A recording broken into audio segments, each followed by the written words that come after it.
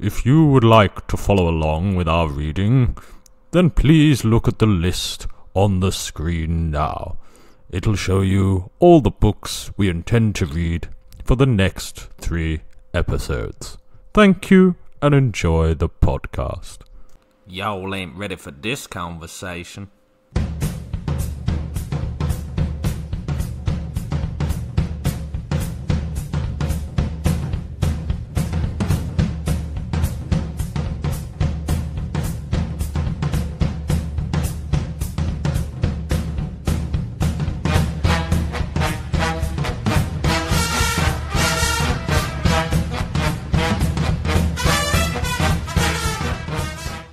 Welcome back to Whiskey and Words. Tonight's episode, we travel back to the 18th century to unravel Voltaire's seminal classic, Candide. A novel that sparked as much controversy as it did praise. Joly de Fleury, Advocate General to the Parisian Parliament at the time of publication, decreed it contrary to religion and morals, whilst the local newspaper heralded it a cultural phenomenon. Accompanying tonight's book is the single Scotch malt Tamnavulin, distilled in the heart of Speyside, Scotland. I hope you enjoy the show. Okay, welcome back. How is everyone? Yeah, dandy. Well. That's good. So let's settle in for tonight's episode. We'll start the proceedings with Matthew's quick review of tonight's whiskey. Okay, so tonight we're drinking a whiskey called Tamnavulin. And this whiskey is from the northeast Scotland, from the Speyside area. Have a quick taste and tell me what you think. We've actually bought new little whiskey glasses, so yeah, we can now very kind of sophisticated. We can now spin the whiskey. So yeah. What's the purpose of the shape? I don't. What's the I have logic? no clue. They just look pretty, and then I can kind of spin them. So okay, let's taste this bad boy. You drink It's it easy straight to- from the bottle, Matthew. Is that why you're holding it close like a baby? It's so good that actually I want to keep it close to me. It is Yeah. quite nice, actually. It is. It's easy. It's very easy. Okay, tell me what sort of flavours you're tasting. First of all, yourself, Luke. I'm picking up a bit of vanilla. Vanilla, yeah. Yeah, I detect it's probably definitely not vanilla now, isn't it? That both of us detect it, but sweet, maybe some fruits. Yeah, I'm gonna go for some fruity flavours in there. I was going to go citrus. Ooh, with I this. like that. Yeah. Haven't you read the back of the bottle? No. Isn't that a little unfair? I try and avoid reading as much as possible. I think Okay. they're words with 3 syllables, so it should be okay. Yeah. The title of this nearly screwed me over. Okay, so the description for this is a... What's the nose? Is it? Then I'm always so bad with the nose. No, I know, can I know. never pick up Okay, anything. I can pick guys, up stuff on the taste, but Have a little smell. Tell me what your noses are detecting. honestly, my sense of smell is terrible. Yeah. I can barely smell anything. I really wouldn't say that in these times. Also can't taste it. Just tastes like water. My God, am I sweating profusely? Yeah. I mean, maybe sweetness. I detect a bit of kind of Yeah, a you're waft close. of sweetness. You're very close to 2 of the descriptions here with sweetness. Ooh, okay. There's not much peat. There's no peat in this. I don't really detect any remnant of sulphur. Honey canned stoned fruits. Classic. Okay, 10 points to Gryffindor. let me put you out your misery. A rich, warm aroma of apple, toffee and honey. Okay, so Yeah. Toffee and honey, sweet. Yeah. With a sweet marzipan. I didn't detect the almonds at all. And subtle, tangy marmalade notes. Marmalade notes. That's a new But- new one for the diction. This it's basically all the sweetest things that you can find in a confectionery outlet, isn't it? Really. Yeah. Yeah. We've got honey. We've got marzipan. We've got what was the other one? Toffee. Yeah, toffee. That's it. Marmalade. Yeah, it's like going into your grand's kitchen, isn't it? And getting the Stereotypical Yeah. old sweet things. Yeah. Yeah, there's a bit of lemon sherbet and custard cream in there. And Now I bit of really sponge. maybe a bourbon. now to really test your whiskey diction. What colour is this? Because it tells me the colour here. Interesting. I mean, it looks. A golden rose apple.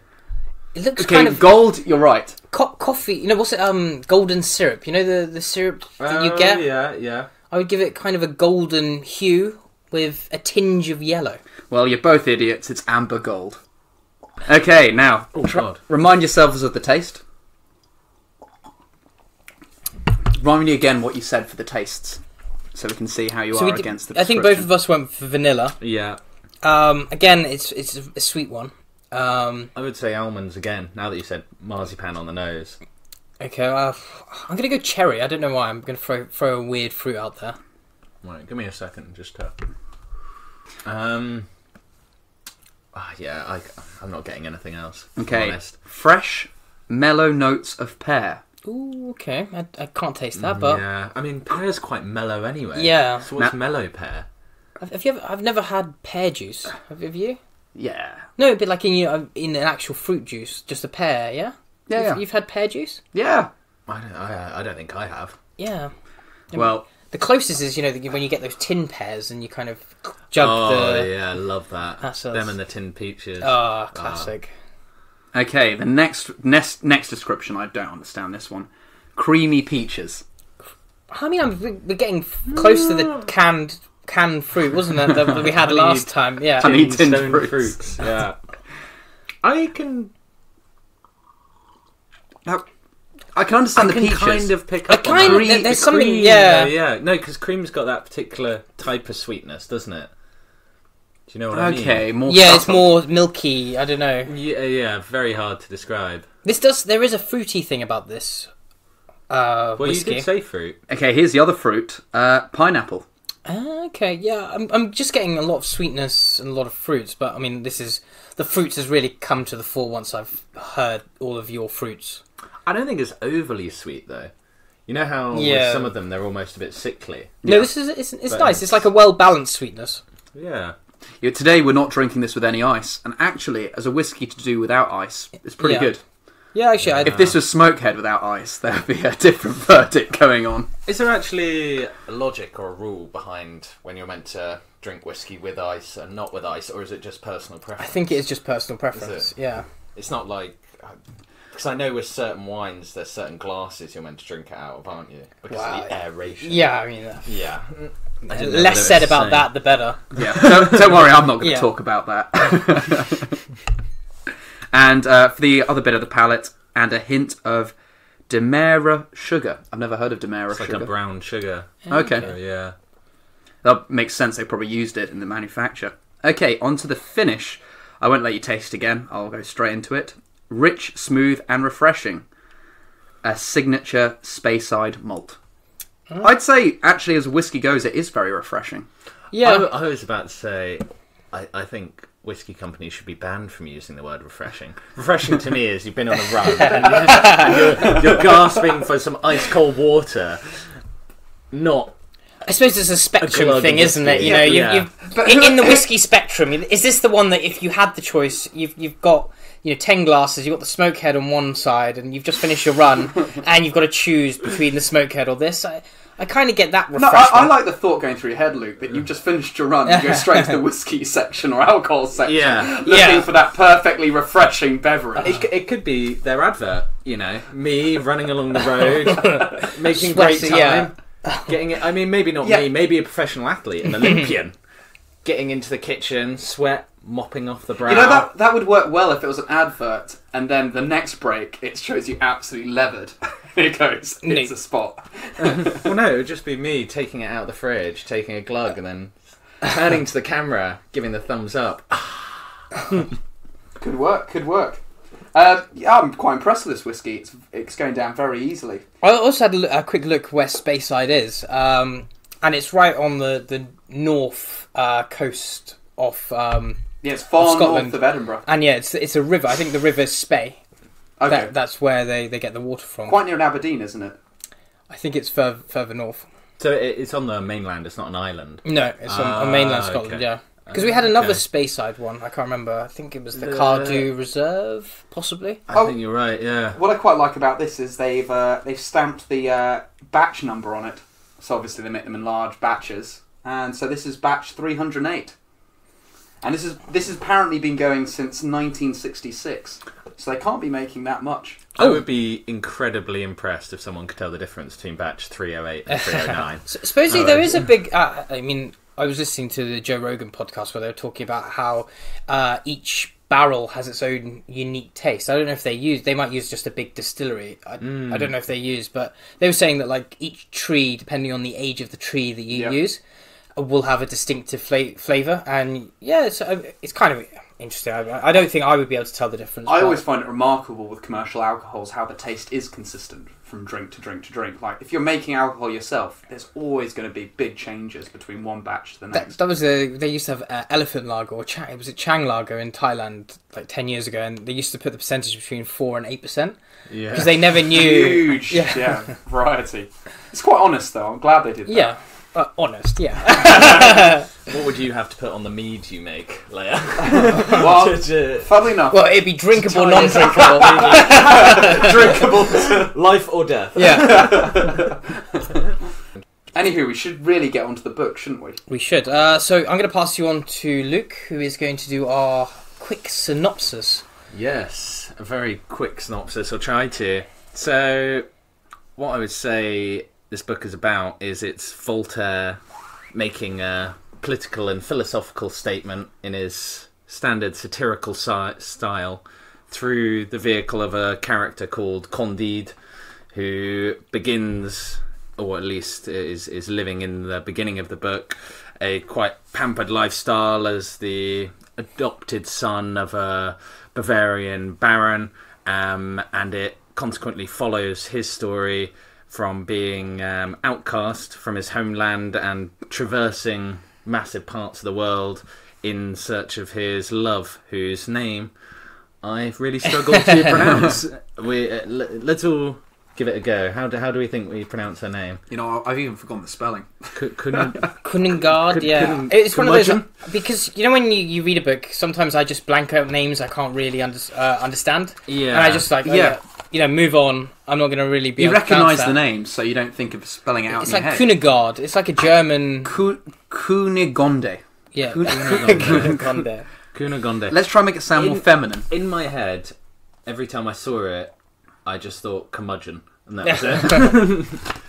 But yeah, it's essentially a philosophical and political piece using the adventures or misadventures rather of an eternally or almost eternally optimistic character called Candide searching for love. I think that it's quite a hard summary to do because so much happens. Yeah, what I think the best kind of modern fiction I could parallel this with is like a comic book, in the fact that it feels like you're traversing so many different scenes, within 2 pages. And, he kind of flips, like, within maybe 50 pages, you're flipping from Germany to Bulgaria to El Dorado, on to... also, first we go to Britain, we've gone through France, there's Portugal, ends in Constantinople, Venice, you're constantly... I mean, also, we should say that it really is... To call it a book is a nice thing. It really is quite a short book in the fact that it's about 80 pages, 15,000 words, but so much happens in respect to the character that it feels a lot longer. The modern book or modern series it reminded me of is the series of unfortunate events. The way it just continuously bad luck happens again and again, and then it looks brighter, then bad luck hits again. Yeah, you can tell it's a book where he's just trying to make a point, and it's almost the most efficient way he can make that point as possible. And the most humorous way is what he's aiming for. So he doesn't flesh it out like other authors would a novel in terms of, I need to pace it in this particular way, or, develop these characters in a particular way. It's just him making this quite funny statement throughout in a very, very fast-paced way. I think that's kind of an interesting idea because, none of the characters really have depth. They more represent kind of philosophical ideas, And if we go through a few of the characters, for example, Pangloss, who is his instructor, represents this idea of all is good and all the best of worlds. Then you've got Candide, who's this idea of optimism. and then you've got Candide, who's this idea of just beauty. And it seems like the characters aren't really characters; they're more just personifications of ideas or human qualities. Yeah, they're caricatures, aren't they? Exactly. They're caricatures. You get it.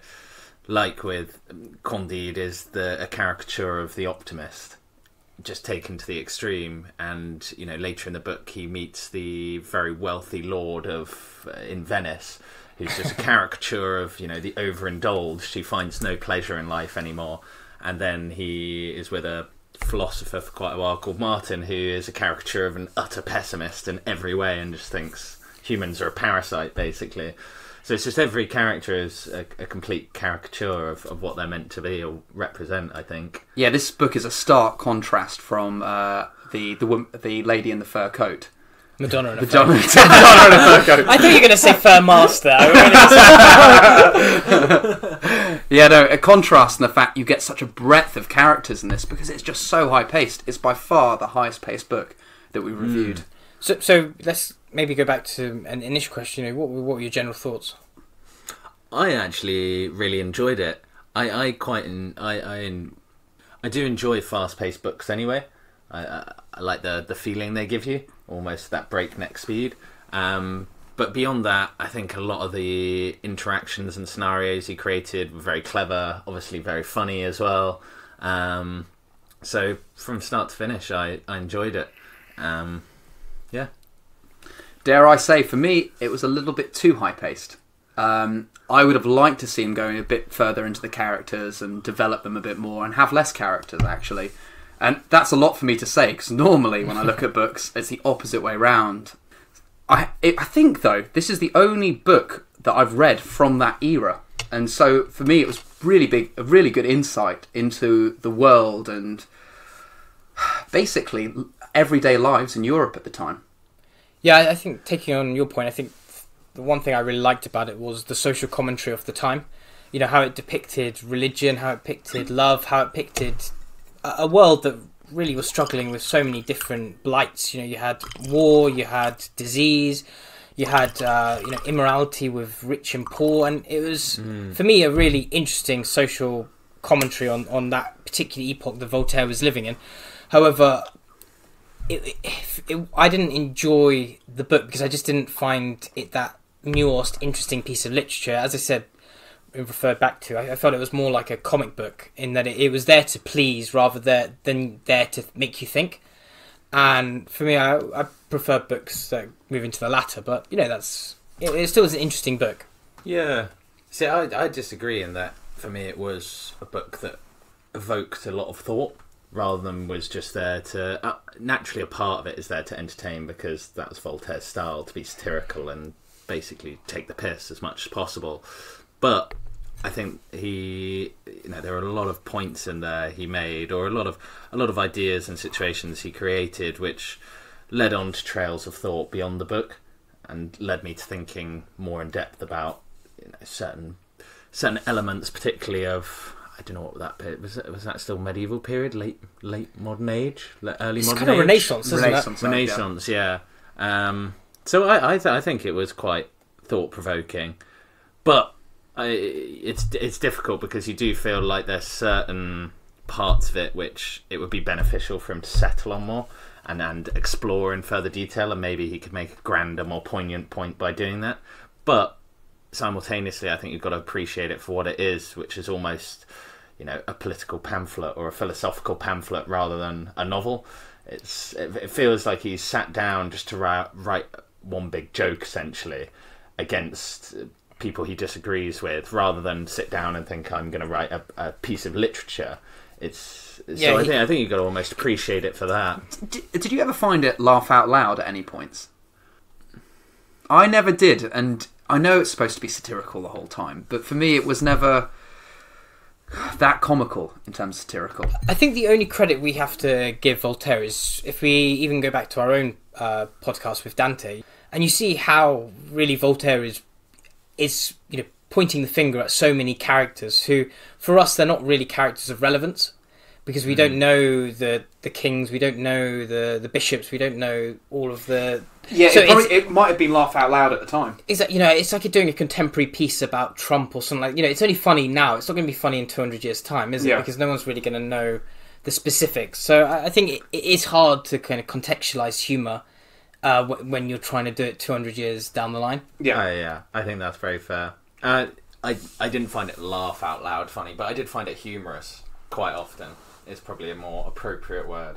There was a lot of commentary. I think the ones that always kind of picked my mind were his commentary on religion and how the interplay of them wanting money, in order to allow you an entry to God and an entry to heaven. Moving on to another question.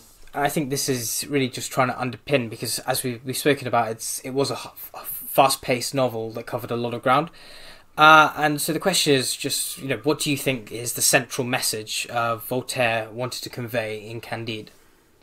Well, that's a good one. I would say the central meaning of this book is be content with what you have and make life good where you are. Don't try and go out exploring. You're going to put yourself in danger. And it's not a very good message, to be quite honest. So this, I think what you're pointing to is the end scene, which we'll move on to later. Yeah. But for me, the whole course of the book doesn't really get to... That end scene just seems to be 10 pages at the end, where he kind of puts a deeper philosophical meaning to the meaning of life. Yeah. But for me, I think the underpinning of this was a real tack at... the name is, again, going to be a struggle, but I think it's called Gottfried Wilhelm Leibniz, who developed this almost religious theology that God created the perfect universe. And, okay, yes, he may require this person to die or suffer an insufferable event, but ultimately that is for the best purpose and the best world that we could possibly create. Yeah, I've heard that Voltaire, as an author, he very much thought that God had created the universe and then took a step back. Yeah. Yeah, he... So I guess to give a bit of background on Leibniz, I don't know a lot about it, but he was a mathematician, a scientist. He actually made some pretty important contributions to those fields, but his idea on theology and the reason why God is apparently omnipotent and omnibenevolent, yet there's so much suffering in the world, he developed the theory which became known as Leibniz optimism, that this is the best of all possible worlds because God could have created any other world and he would only create the best possible world. So even though there's some terrible parts of it, that is the best possible world that could have been created. Okay. And yeah, Voltaire just, I think to his core, was completely against this. And that it is the most absurd way of thinking. Don't you think sometimes the book proved this Leibniz guy right? For example, there's one point where he gets shortchanged by a guy trying to take him across the Atlantic, and he takes all his money on the boat and leaves him behind. And then later on you see that same boat being attacked by the French Navy. Yeah, but it still doesn't change the course of the story for Candide, really. And I think that's his point, in a way, that he's trying to show how foolhardy it is that these people believe in this optimistic view of God and the world he's created, and that this is the best of all possible worlds, because they almost get a morsel of good luck here and there, or a bit of justice, or a bit of redemption. But actually, in the grand scheme of it, it's still all going very wrong for them, and there's no justification. I mean, the greatest credit I suppose Voltaire can be given is the fact that no one knows who Leibniz is now. You don't do any modern philosophy and you hear Leibniz's name as being a contemporary philosopher who really challenged or was insightful in how the world would develop in the modern age. But 100 years later, you have people saying religion wasn't relevant anymore, so he didn't have much of a chance. Yeah. Sure, but the reason he didn't have much chance because his philosophy was based on not real factors. It was based on this conception that there is a God, and so there must be the perfect universe that he's looking on and deciding these decisions. I think Eliot's right. I think first and foremost, it's his just personal attack against Leibniz's. Oh, there's a few ideas. personal attacks. Oh yeah. He doesn't. I think he uses it more broadly as well to pick on all these serious ideas or seemingly serious ideas which dictated people's lives at the time when he was alive and living, and just tries to show how trivial they are and meaningless they are, and people let themselves be dictated back then in the Renaissance in the 18th century or whenever it was. 18th century? Yeah, 18th century. That, they get dictated to by their status, by the religious order, by the political order, by, the up-and-coming philosophical ideas, and actually it's very meaningless because Candide experiences all of it and just goes from misfortune to misfortune, or misadventure to misadventure, or highs to lows, and it just has very little implication on his life ultimately. So I think he's just trying to paint it all as being very trivial. There's a great example, which I have stolen from Dan Carlin's Wrath of the Khans, but of this idea of Leibniz philosophy. And so the one of the Pope's messengers took a message to one of the Khans when they retreated once they got to Hungary, and they retreated back. This is Genghis Khan and his horse. Yeah, and he took a message and gave it to Genghis Khan. The message read you must bow down to the one Lord. He is almighty, and gave all this theological, rubbish. And then the Khans just wrote back, being like, "Well, look, if your God is almighty, how come we're winning so much?" And it is, it's like a complete underpinning of this. Even though Genghis was not known for being a morally nice person. But he did allow religious freedom, interestingly enough. Oh, really? He allowed complete religious freedom in all the different areas which the hordes that were broken up into controlled. It's just if you're at the front, you were screwed. Yeah, that's the impression I get. But once they conquered, they allowed complete autonomy in terms of what religion you followed, how you wanted to live. It was very soft touch for them. Just so brutal at the front. Yeah. Bit off topic. Really? Next question. What characters did you find engaging and why? For me, it's going to have to be Martin, the pessimistic philosopher at the end. I think he comes up with a few brilliant quotes. I think Pangloss, who's the original philosopher that seems to be aiding Candide the whole time, and Candide always seems to be a bit lost without his philosopher. It's as if a philosopher back then was your psychologist. He always wants to talk to his philosopher. And then Martin, he latches on to this philosopher later on and goes, basically I need a psychologist to talk to me the whole time, or whatever. He just wants to have a soulmate who he thinks is more articulate. Anywho, Martin's pessimistic the whole time, and he makes a few jabs at society, which I think are pretty good. Who do you think Voltaire saw himself as out of the characters? Candide. I don't think so. No. Candide's so naive. He wouldn't see himself as Candide. No.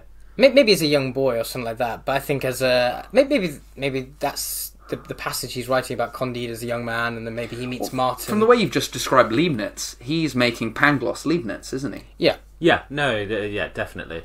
That's the idea.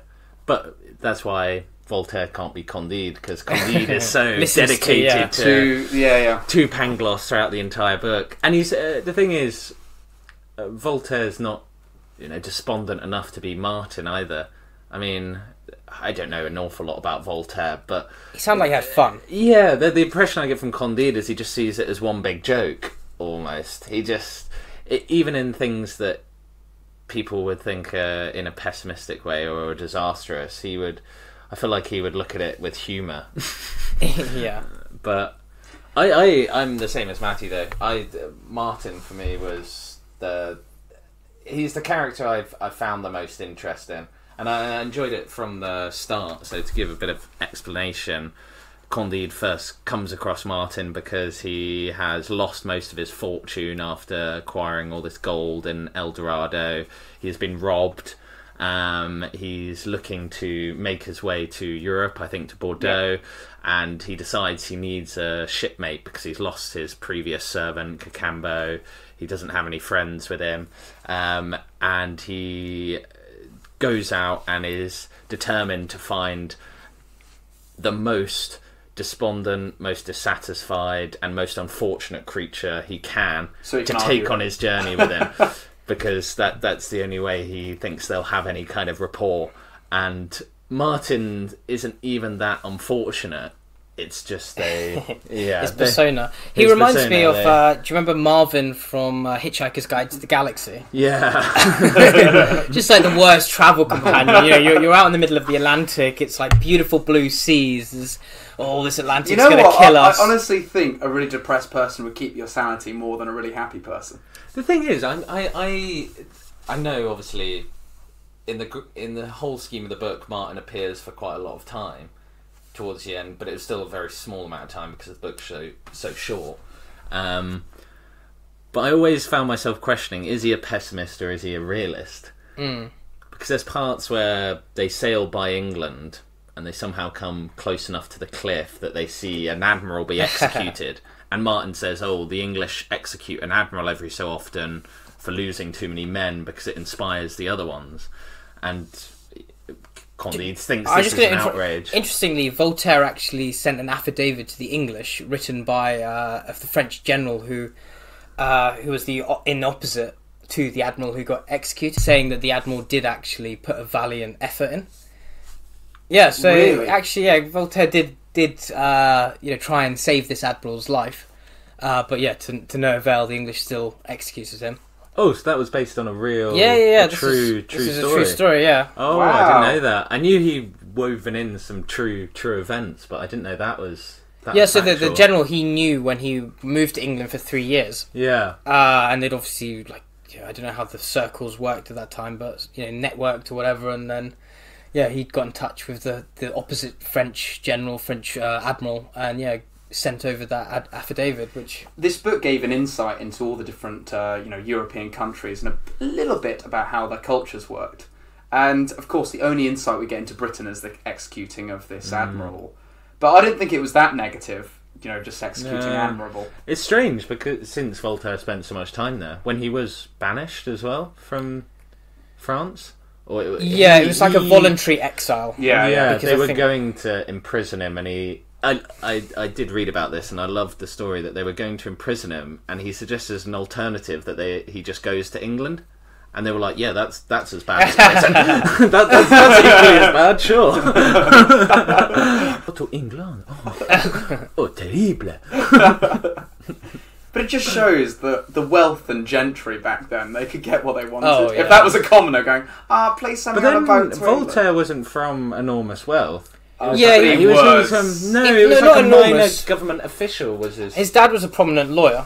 Yeah. But we're not talking aristocracy. We're not talking aristocracy. Not nobility at all.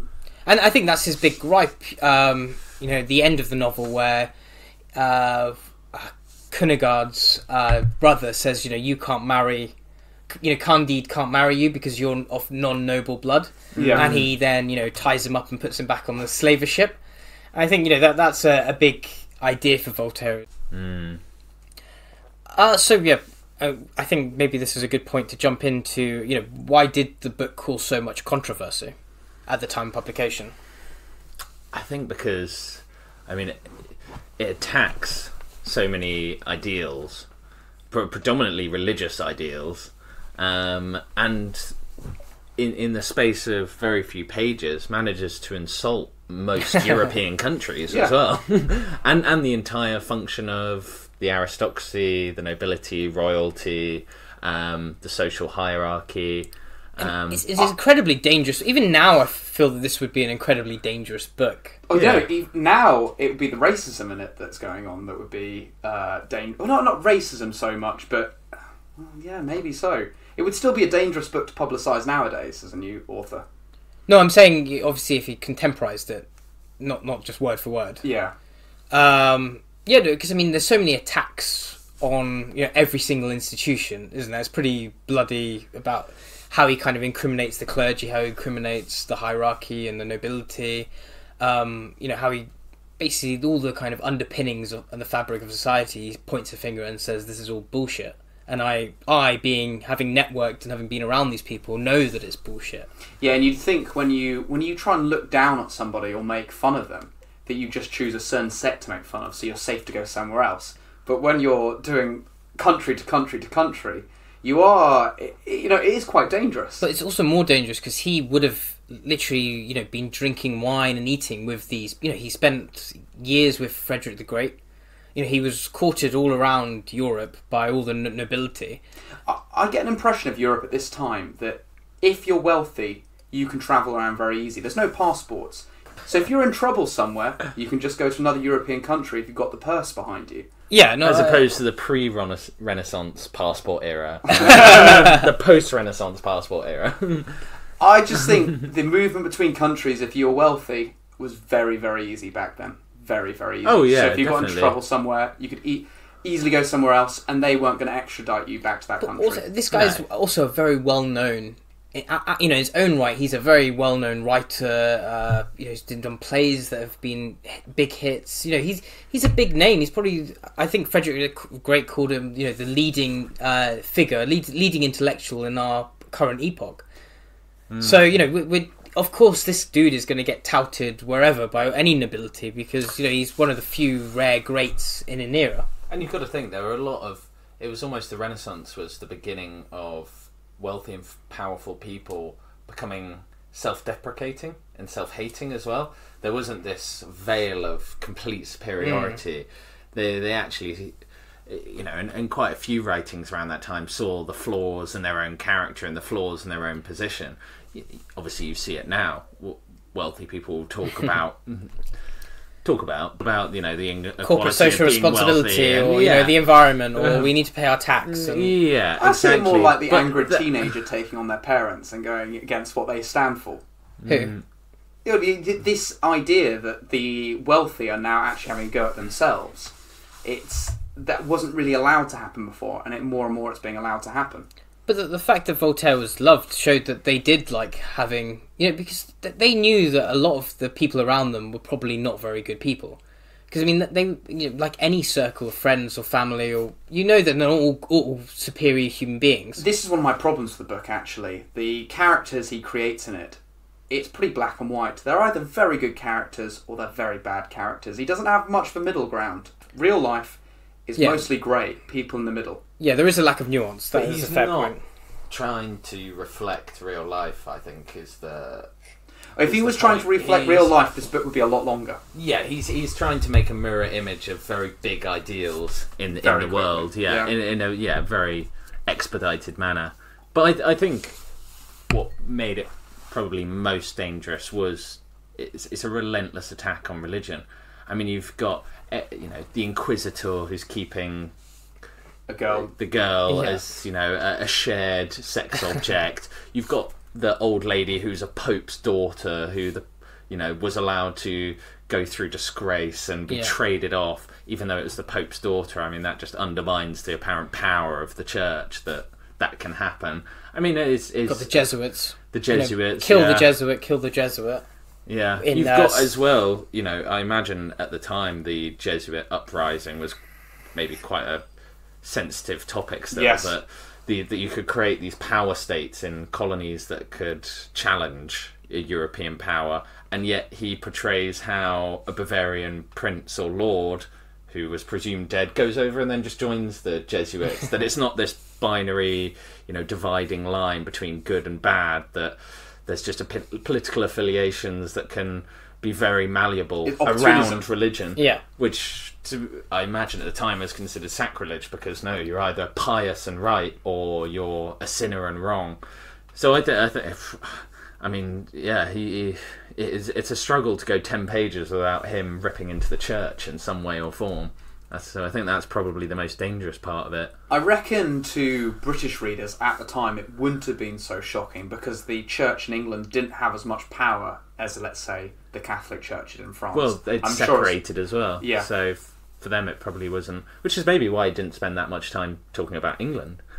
Well, I think he from my understanding, he quite had a lot of respect for the English, because they were much more liberal in freedom of speech, freedom of religion than what he'd experienced in France and other parts of Europe. Yeah. So I think maybe if you are doing a satirical novel, it's quite hard to satire some aspects that you have a bit more respect for. What do you think is his worst attack in the book? For me, it's the war with Britain and France. And the 7-Year War. He is the 7-Year War, where he talks about the war over a few acres in Canada, and whoever will win will have the biggest madhouse, who has the most mad people to send into the war.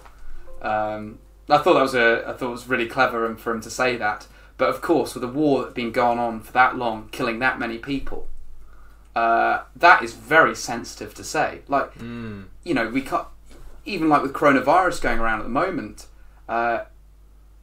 you can't really joke about it. But that war would have killed, you know, in proportion to the population, very similar amounts. It's cost very similar amounts of money to coronavirus. It would have been seriously cutting to make jokes about it. The only other one I can think of, and I don't think it's as cutting as what you're saying about, is when he's... Where is he again? Oh, it's so difficult to keep track of his locations. It's when... I think, is he in Venice for the... It's when he's somewhere for the carnival. Do you remember he's with the carnival? Yeah, in Venice. Is it Venice? Yeah. And he's in the inn, and he finds himself at a table with lots of deposed royal family members, you know, princes and kings and sultans. And I know at that time, the question of absolutism had been challenged quite heavily, but to present it as a whole series of royal household members and deposed princes, and just to show how fickle and pointless their position is, and that they've all just come here for a good time because they have nothing else to do because their country has forsaken them. I think that would have been not to the same degree as what you were talking about, but I think that would have been quite controversial, at least at the time, just to dilute the significance for a royal family, to say, I've walked into an inn and I'm sat with these 7 deposed kings. You know, they come and go. They're worthless. Yeah, I think definitely an attack on nobility would have been, because I mean, he is just pointing to them and saying, you are not good for the common person. You know, that's a big line of his. You're morally corrupt.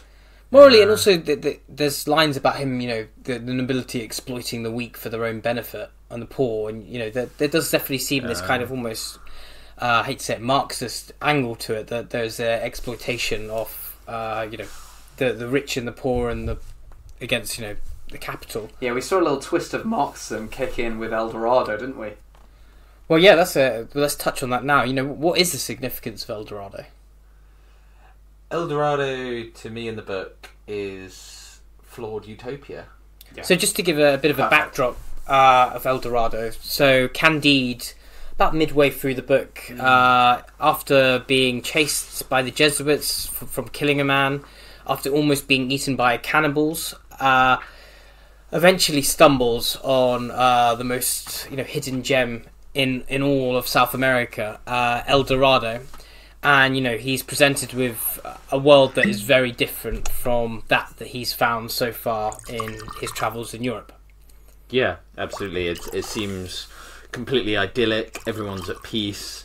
They live in gold-gilded houses. He talks about going to what seemed to him, relatively speaking, an impoverished house, and it was because their door was made of silver instead of gold. And you know, it seems as if everything is perfect, but where I find the flawed utopia message is that Candide tries to challenge the leader of El Dorado about, what do you do when people disagree with you, or what do you do when this happens? And the leader of El Dorado says, that doesn't happen. We never debate what leaders decide. We never debate religion.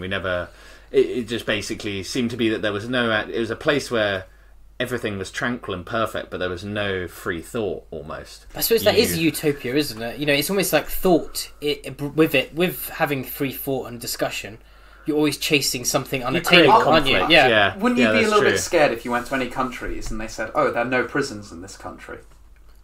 No, because I'm sure. I mean, does the Sark have a prison? For one person. Sark does have a really? prison. Yeah, it has a jail. Well, a jail is probably more. I mean, I wouldn't, because I'm sure if you went to parts of Antarctica, there wouldn't be a prison. But I wouldn't be particularly scared. You're not going to get mugged at night in Antarctica. Probably not.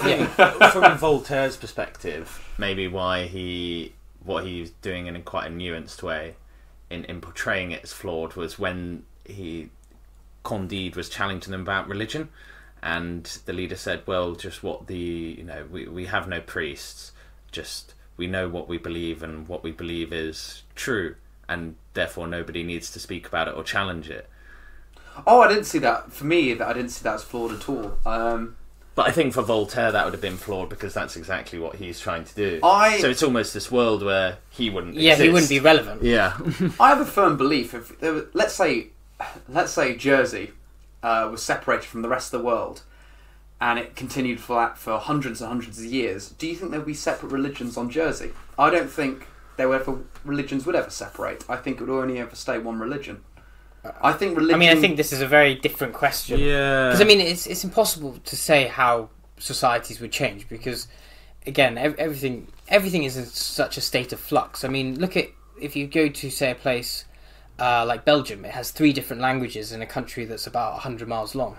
Yeah. And, with that has... they don't even have... They have 3 different states and, things can happen so quickly that you don't really understand the logic for. You're right. In a way, it's not worth hypothesizing about. Yeah, but what I found interesting was the use of El Dorado, because we know that there's like this mythical quality. The land of the gold. Yeah. I wonder if in his time and a really bad Shakira album. I wonder if in his time there was an actual genuine belief that El Dorado was a reality. I don't know that, but it does seem, the way he talks about it doesn't seem that I'm sure people thought it might be reality. Like, nowadays, we think it is mythical. But I'm sure, back then, it was bordering between legend and real. Yeah, because... the century before, Walter Raleigh had done an expedition. Well, he'd done an entire... quite a few people had done expeditions to El Dorado to try and discover the Golden City. Yeah, no, that's and Walter Raleigh wrote an account of it that was egregiously inflated because he came back to England and presented all the nobility who'd funded his journey with these rocks with little tiny bits of gold in, and they all thought they'd gotten a terrible deal. So he wrote this massively inflated account. Genius. To basically justify it. But yeah, it was in people's minds. It was definitely a genuine place, somewhere that could be found, and undoubtedly still in Voltaire's time, that it was something that was out there that was just hidden. And you've got to think there were definitely still parts of the world that were hidden during Voltaire's time. Amazonian tribes were untouched until the 80s. Still, it's interesting. There's a recount of somebody going through the Amazon. I don't know, around probably Voltaire's time. And he said that the Amazon was filled with village to village to village. It was absolutely packed with people. Along the riverside. Yeah, and then, 100 years later or whatever, they did the same journey and nobody was there. And they all called him a liar. But now people are starting to find in the Amazon, because of all the deforestation, that there's a lot of unrevealed landscapes. And they just think that the smallpox and all the European diseases combined with, probably just the Europeans taking a lot of infrastructure away. Yeah, just decimated these cities within 10 to 20 years. Smallpox was enormously devastating. So smallpox got introduced to Central America in 1520, so by the Spanish, and they think it was a slave that the Spanish were bringing over who had it. And within 6 months, the population of Central America went from 22 million to 16 million. By 1580, it had gone down to 2 million. So it literally almost destroyed the entire population. And also, can you imagine if a disease was spreading around? You'd abandon cities instantly, wouldn't you? You're not going to go back to a city if you know that the smallpox is around, you want to protect your kids. Yeah. So the first thing you do is, I'm getting my family and we're getting the hell as far away from any civilization as possible. And then starvation can kick in at that point when you're on the road. Yeah. But I think his point is, because at the time El Dorado probably was still something that was in the realms of reality, that was seen as the golden city, the idyllic image of perfection. And I think the point he's trying to make is that's not something we should strive for. That's flawed. Oh, no. I'm very opposite. I think he keeps talking about it. He gets to somewhere like in Paris and he goes, oh, it'd be better in El Dorado. And he keeps saying that until the very end. Well, he feels utopia would be boring. Well, the world he's in is filled with earthquakes, violence, sex, scandal. Yeah, that's the world Voltaire inhabits and loves and thrives in. So yeah, this idea of having an actual nice, normal, quiet, cosy country life, nah, not for Voltaire. And I think he exemplifies it in the fact he leaves El Dorado with all these sheep of gold, and by the time he gets anywhere where he can make it count, he's lost it all. It's worthless. Yeah. He is taken, enough gold to make him the richest man in the world, and by bad chance it's disappeared. And I think that's his way of indicating that, El Dorado is a poison chalice. Yeah. To me, at least. So what quote were you gonna hit upon, Matthias? Oh, the quote. It's a quote from Martin, which is talking about this reality is sometimes far more exciting with all its negatives rather than a perfect society. Do you have the quote? Yeah, it's right here. Martin says, "Man was born to live either in a state of distracting inquietude or a lethargic disgust." That's it. I thought that summed it up. That humans, you can give them everything they want, but if they're living a boring life, they're not going to enjoy it. Let's say a nobility who stays in their castle the whole time. Or you can give them challenge after challenge after challenge, and if it's too difficult, they'll still be unhappy. You've got to find that happy medium where people can live comfortably enough, but still have distressing challenges. I mean, I've always found this so true.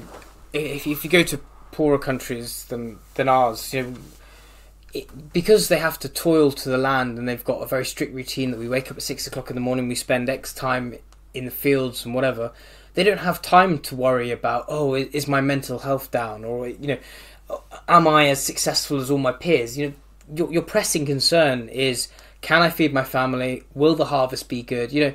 Things that literally you can impact. Yeah. The things that our modern world very much struggles with is the fact that we've got so much around us that we really don't have an influence on. Yeah. How people perceive us. What is our next best role? What could we do better for ourselves? And those things, we have some ability to change them, but not as much as we probably give ourselves credit for. And I feel, that kind of narrative of just sometimes hard work and keeping your head down and just looking at the short-term goals often leads to a more rewarding life than having this, not really doing much and having all the money and all the objects of material wealth. Oh, you often see it, the people that have the most are the people that use the psychologists the most, talk about depression and that sort of stuff. They're in fact the most wealthy, well-to-do people, which should have the most comfortable lives. Well, it's so relatable, isn't it? Exactly what Eliot said, and exactly what we see in every day. People can never get enough a lot of the time. They are always thirsting for more. They want to, they want the bigger car, the bigger house. It's that kind of never-ending cycle that becomes destructive. No, I think that's the most important features of humanity to make it go forward. It's not destructive. No, it's destructive for their own emotional well-being, but not for actual society. Okay, yeah. Yeah, it's the same way evolution. People think evolution cares about them as an individual, but it doesn't at all. As a collective species, it does as well. But isn't there that decimated along the way? Isn't there that spider that the male spider that it mates and goes, okay, yeah, eat me. Yeah, you eat me. I mean, does evolution be like, oh yeah, all right, mate. Yeah. Can you imagine being phoned up by evolution, and be like, oh yeah, so what's my role in this? Yeah, okay, you've got to be born. You're gonna mate. Yeah. Oh, what? What? I'm gonna be eaten? What? By my own wife in front of my kids? Like what? I mean, that is not a beast that really. So you mean I don't have to pay the mortgage? Oh, this is just getting better and better. I can't get my head over that spider. That's a pure. It's a testament to how brutal evolution is. What was the question we were? We were very ponderously pondering on jaywalking around. I must admit I have no idea. Okay, so we'll move on to the next one. Yeah, so what did you make of the female characters in the book? I mean, they're vacuous. There's nothing to them really at all. For me, they're good, neutral characters. They're morally good. I'm now very confused by what you mean by good. Morally good. Morally good. Okay. So- Yeah, true. There's no evil female characters Like in the book. The main lady, which is no, that is very true. Actually, Cunnigondi, which we cannot pronounce, none of us can. She is a lady that's been put in many unfortunate events, but she's never immoral, she never tries to screw anyone over. She's sometimes not as strong as she could be, but she's doing what she has to survive, and she's being good-willed along the way. There's not any more you can ask of a human being. morally good but victimized. Yeah. They it seems Always. as if the female characters in this have a very fatalistic existence and are completely placid in the progression of that fate. Is what it feels like. You know, Curmudgeon is what I'm going to call her because I can't pronounce her name.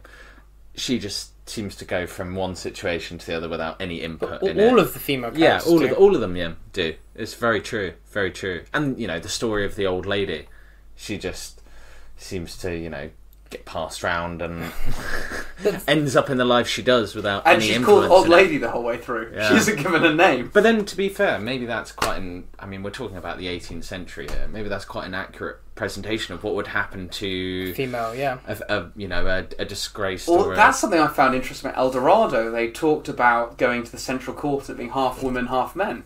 Ooh, that is quite forward thinking for the time. That is, actually. I think Voltaire was he was a modern man. I think he could have fit in now. Yeah, let's go to the end scene of the book. And yeah, so Candide. Yeah, needs some explanation. So Candide has returned from El Dorado. He's visited Venice in suit of the name who I still can't pronounce. Cunigode. He's then also found out from Cacambo, who is his loyal servant, I suppose is the best way of putting His it. best servant he's had by far. To be honest, I think Cacambo is the best servant any man could have. Oh, he's a proper lech. He's great. He's loyal and he's clever. He's clever. Very dedicated. No task seems too large for him. Yeah, also he's smart. I mean, there's so many times where Candide, you know, when he slays the Jesuit, and Cacambo's like, oh, just put on his clothes and we'll pretend to be a Jesuit priest to get through. I mean, how smart is that? He actually strategizes the whole time in He's South the America. superhero. Candide Yeah. is just a bloody idiot. It's like Jeeves and Wooster, isn't it, really? Even when they Stephen have to... Fry going, Yeah. I want to get out of this Yeah. country. I'll use this Worcester. And it goes so much more wrong for him when he separates from Oh, yeah. Cacambo Because, as well. I mean, Candide is fundamentally a moron. You know, He's just grown up in a privileged background. Yeah. He's not world wise at all. That's one of his issues. He's just very fortunate in that people seem to find him really affable and... I suppose that's the nature of aristocracy, isn't it? That's, Because for me that's aristocracy, that somehow, if you're well-dressed and well-taught, when you go somewhere, they'll go, oh, he's a nice, well-dressed, well-taught person, we'll invite him in for dinner, we'll talk to him. It's not that. I don't think. Because you've got to think from right from the beginning of the book, he gets disowned by Baron Thunder von Trunk.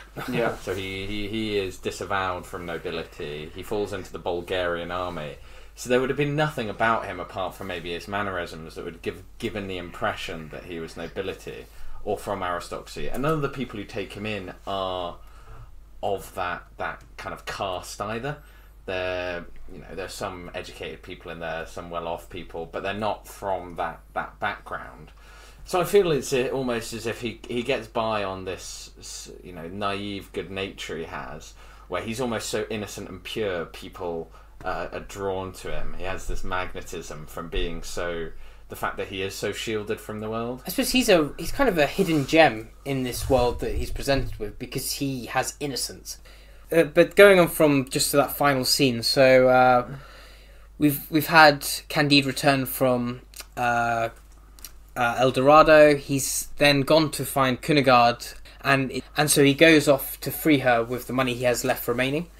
And anyway, all of them somehow get resurrected from the dead. So you have the end scene with Pangloss, who somehow mystically Twice. This What the hell? He has escaped death. And he's already an old man, and now he's rowing a boat. Like, who is a slave driver would be using an old man to row a boat? I mean, yeah, one who's got not a lot of time on a lot of time on their hands. But anyway, you've got this final scene where you have all the main characters. So you've got the old lady, Cuningard, Candide, Cacambo. You've got the Baron's son. Is he there? Yeah, Baron's son. Yeah, and you've got all of them there, and this end scene kind of ends with Candide saying, I'm going to choose the path of no more adventures and just tilling to my land, and that is, me for the rest of my life. And what the question I'm asking is, what is the significance of that? For me, the significance is what I talked about earlier, and what I think is the main theme of the book is be happy where you live, make the best of what you've got around you. Don't try and go off and conquer some foreign person's land. Don't try and go off and make somewhere else better. Just be happy what you've got have near you. But I understand where he's coming from with that. But for me, it's still not a very good, deep meaning. I take a more pessimistic attitude with it, where he's gone through the entire book, obviously painting the world as this terrible, turbulent, callous place in many, many different ways, and on a incessant basis. And to me, it almost seemed as if he was saying, just do what you need to distract yourself from that. Yeah.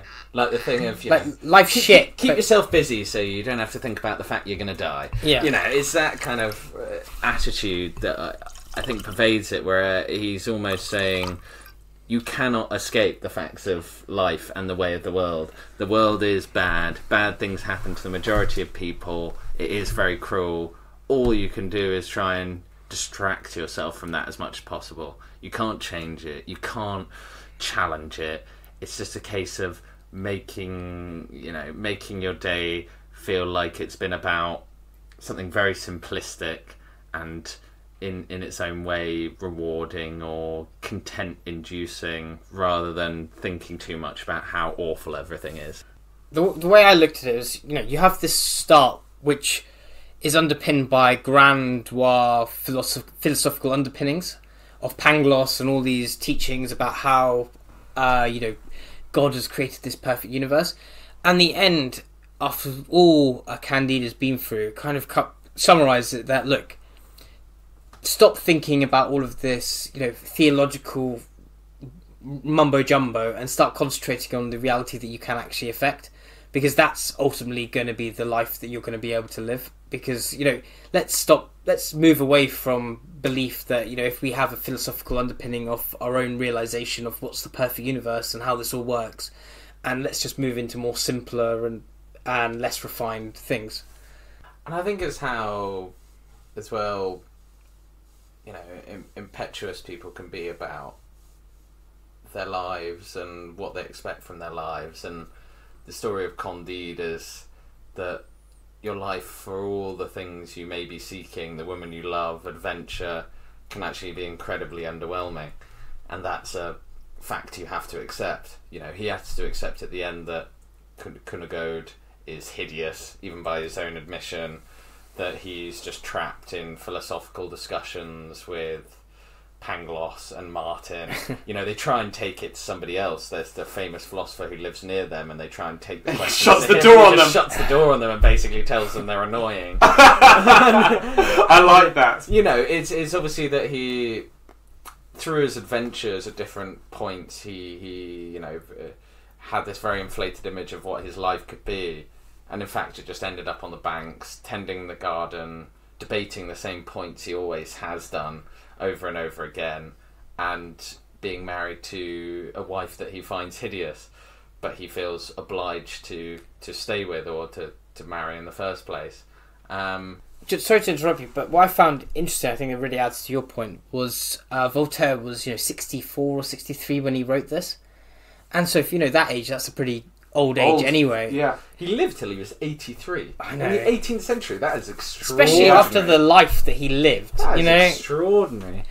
But I think what touching on your point is, it does feel like a man who's experienced a lot of the world and is writing in an older age, thinking, I've done everything I could have done. I've experienced all these new places, and what am I left with?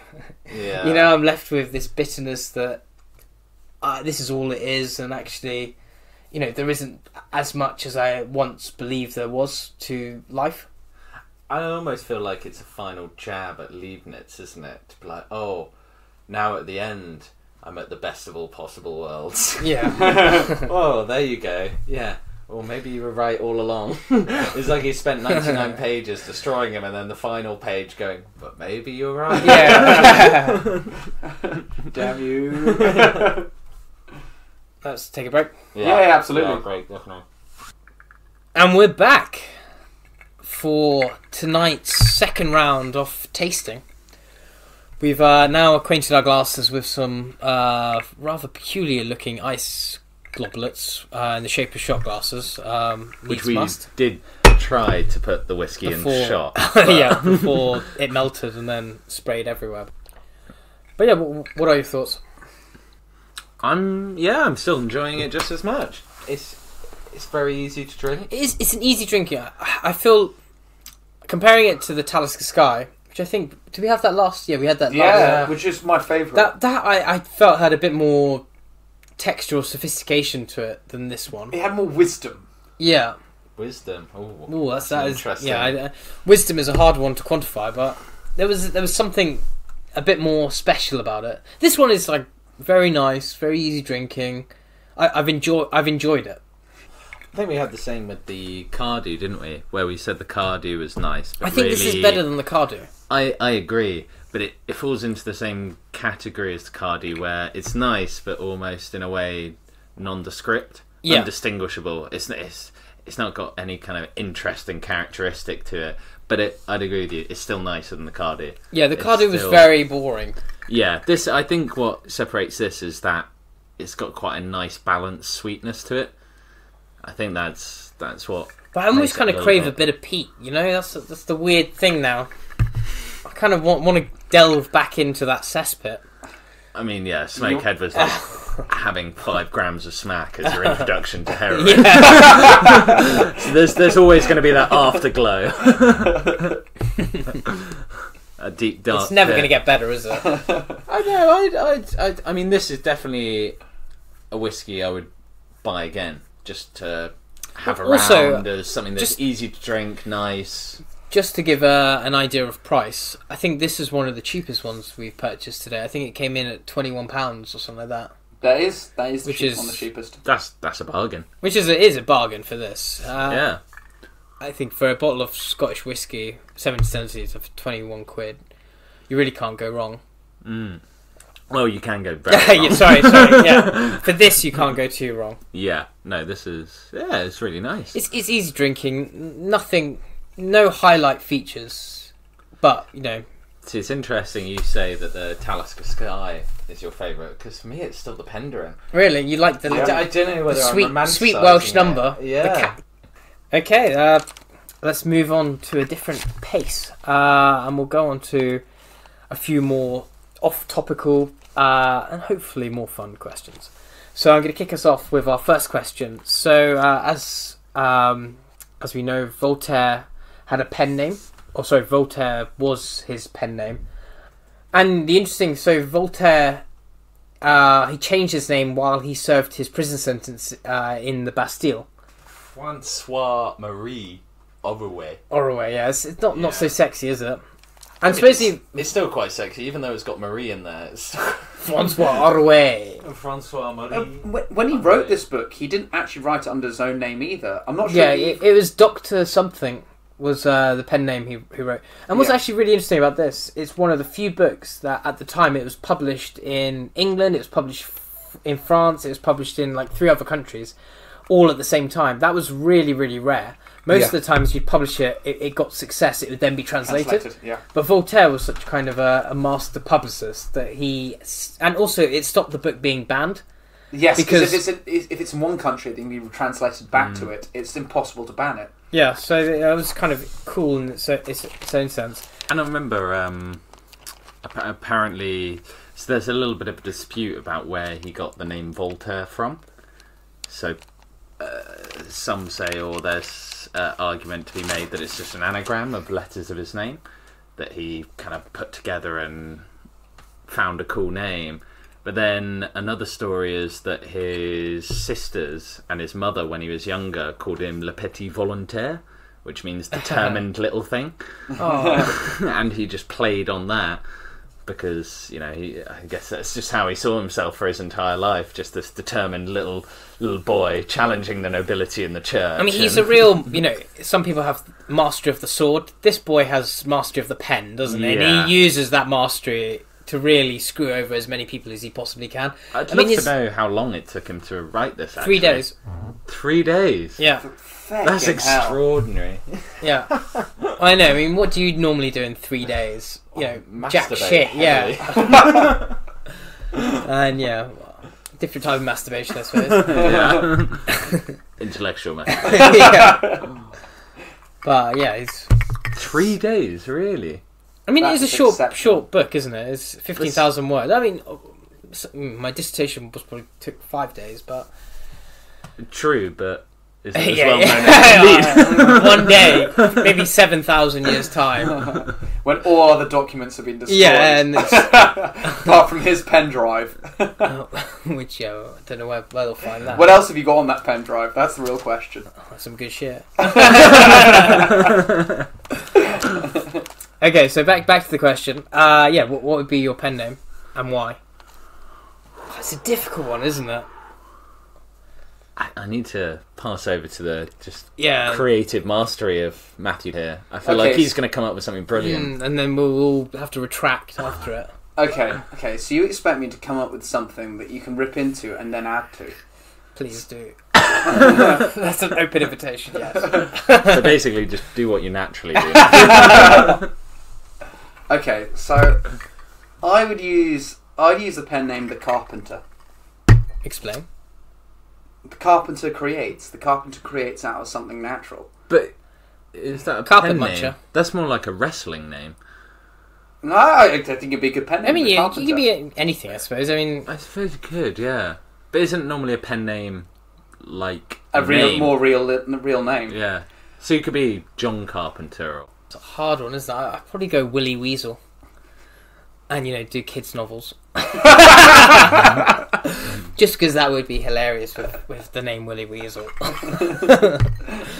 But yeah, no, I think it's really, and also how pretentious do you have to be to have a pen name in this day and age? Like, I completely get where Voltaire's coming from, where if you publish it under a different name, the government might not put you in jail. I honestly think in 20 years' time, people will be using pen names again. I'm sure of it. People still do use pen names. All Yeah, I the mean, time. J.K. Rowling used that pen name, didn't she, to publish her last book? And there's even Did she? Yeah. Yeah, there's even well-known authors who use pen names because Well, they Virginia don't Woolf want was it Virginia? No, what was Pride and Prejudice and Virginia Woolf? I think used pen names, didn't they? Jane Austen, Pride and I think. Prejudice, Jane Austen. Yeah, didn't she use a pen name? Yeah, but that was a long time ago. Yeah, no, but again, yeah. Sorry. But I know some authors do, but quite a few successful authors do when they want to write a very different type of book because they don't want the preconceptions of It's a good idea. what their name brings to come into their new novel. Yeah, so the question really is, if when you create a pen name, is what preconceptions do you want to have or not want to have? So, for example, if you're writing a novel about something which is maybe talking about faux pas about society, you might not want to have a name which is British and masculine. You might want to have a name which is feminine and sounds foreign. You might want to do that. Yeah, no, I suppose, yeah. I mean, that's if you legitimise the argument that you have a different ground of opinion based on the sexuality or ethnicity that you are, which I think... I honestly think people judge people. Of course they do. I mean, that's the whole point of racism, isn't it? That people judge people on their name or on their background. So yeah, it does make sense. Prejudice Yeah. exists. I think I'd choose a pen name based on... I'd imagine I was someone who'd grown up in Alabama in the countryside Little John. and try and think of something that I thought was fancy, like Gustave Petitpois or something. I would choose something like that. So, you know, what type of novel do you think you're writing? Why slave owners were victimised. It was about states' rights. Next question. Where would the modern day Candide be set and why? Well, for me, Candide is like the ultimate gap year story. He is, he's met this lovely woman who we can't pronounce her name, so let's just call her Wonderful Woman he meets in a bar. And he meets Wonderful Woman in a bar, and he's trying to travel around the whole of the world trying to find her. That is how it would work. From hostile to hostile. Yeah, he goes to Prague. In search of... No, Paraguay. Yeah. No, that is pretty good. Found this great bar called El Dorado. I feel like it has to be the Middle East with this one, because there's so much conflict. Like... There's that chance of... You're going from really... conflict to conflict to conflict to conflict, and there's combination of religious tension in all these places, massive difference in hierarchy and strata. I mean, obviously these are concepts that are also familiar in Western Europe and America, but I don't know, I think if Europe's far too stable for him to be having the same sort of dialogue if you're talking about like people getting their hands chopped off and stuff like that, I think if you're really setting it to kind of view the world in how ideologies may sometimes go wrong. Okay, so instead of the Moroccan pirates, you maybe have the Somalian pirates instead. Yeah, exactly. I think he would just be on a night out in London. Yeah, I think what there's he's trying to bars. I think, and enough multiculturalism. He's travelling all around because he needs to get exposure to these countries, which were otherwise relatively quite separated in the 18th century. Just go on a night out in London and you'll come across French people, South Americans. They could redo the whole Candide book as in one night out in London. Yeah, from like 9 different bars. And you can even call them Constantinople, El Dorado. That could actually be fantastic. Yeah. In the end, he goes to Shropshire again. Exactly. I've had enough. Not Shropshire, Surrey. That is the Hangover, isn't it, really? It's just him in Kew Gardens. Yeah. Sir, you have to leave. No. I've planted my crops. I'm just going to garden from now on. So you do not have a job here. Okay, so quick fire round. Which actor, modern or past, would you choose to play Candide? Michael Cera. Who's he? You must know Michael Cera. Give me a few of his films. From, oh God. You must know Michael. Which film are you asking, Luke? Do you know? Yeah. Arrested Development. Oh, that guy. He always plays the He also did exact same Social character. Network. No, but I always get him confused. He didn't do Social Network. Him and Zombieland guy. Yeah. Yes. They look exactly. Is he? He's not the Zombieland guy. They look exactly the same. Yeah, Michael Cera would be brilliant. He always plays the same. What's happening? Mainly plays the same kind of anxious, naive character, but tongue in cheek. Just at a the bit of same an time. idiot. Yeah, that's a good one. Matt, you got any names to put in the hat? Well, I just think it'd be more comical if it was Louis Theroux going around, just into these awful situations and going, "Oh, let me talk about your situation," and then him getting mugged off and not really caring. That's me for Louis Theroux. But I think there's a dark edge to Louis. Like he knows. Like he is asking these questions to get a response. He already has a set opinion, but he knows that the only way he can get through to these people is if he is like so cynically nice that he'll actually get through to them. Plus, I don't think Louis Theroux could get mugged off. He's got brass balls. Yeah, he is a badass. That fucking motherfucker. the one Which where one? I realised. No, there's one in particular where I realised how fucking ballsy he is when he went and met those far right the anti-Semites. Oh yeah, I know. And they started. This is US. Yeah. And they started. He said he turned around to them and went, "Oh, so what would you do if I told you I was Jewish?"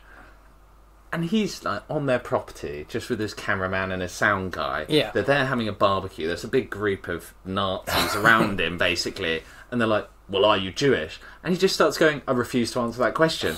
And it's brass fucking balls. I mean, and also they are so like, you look Jewish, you know, you scumbag, like, you know, and all so of what this. does it matter? He just goes, what does it matter? What does it matter? I don't want to answer that question. If that was me, I'd courageous. have I'd have caved instantly. I mean, you're in here. Your trousers would be down. Yeah. Because I'm circumcised, so I would not have done that. If they were like, let's look at your dick, I would have gone, how far can I run? For how long? You're so lanky, the wind would just caught you and you floated out. That would have been my strategy. Okay, what about your actor? I think I'd go Johnny Depp. Oh, okay. Because, you know, I want to, like... Johnny Depp's too dark. No, I want an over-the-top. A bit smoky. Yeah, you know, a bit kind of like a nuanced portrayal of Candide. Who would be a good Pangloss, do we think? I'm kind of building out this film in my head now. Yeah, it's got to be an all-star cast. Yeah, I'm imagining it like the Marvel poster for Infinity Yeah. War. They're all there, layered over each other, dramatically. I mean, Pangloss is a hard one because no serious actor would want to be Pangloss. Like, you know, you can't go to a City in McKellen and be like, oh, do you want to be the bumbling idiot who is retarded? Like, no, I'd rather be Gandalf, please. So what actor do we think would accept a role for being bumblingly retarded? What is the guy in The American Office? Steve Carell? Yeah, Steve Carell. No. Everything's good. Everything's good. Yeah. Being hanged, like, I think this would have... Oh, Seth Rogen, yeah, he accepts anything, yeah. And he would play the character perfectly. Oh, Pangloss, my, Or Will Ferrell, yeah, Will Ferrell. My friends have just died. Will Ferrell is Candide. He'd be like hanged, and it would even be funny. Yeah, Will Ferrell is facial Candide. expressions. It'd be like a reimagination of Elf, wouldn't it? Okay, well, I think that was a fantastic question. I'm now, for some reason, in my head, just thinking of Jerry Seinfeld being involved. Oh yeah, Larry David would be Martin.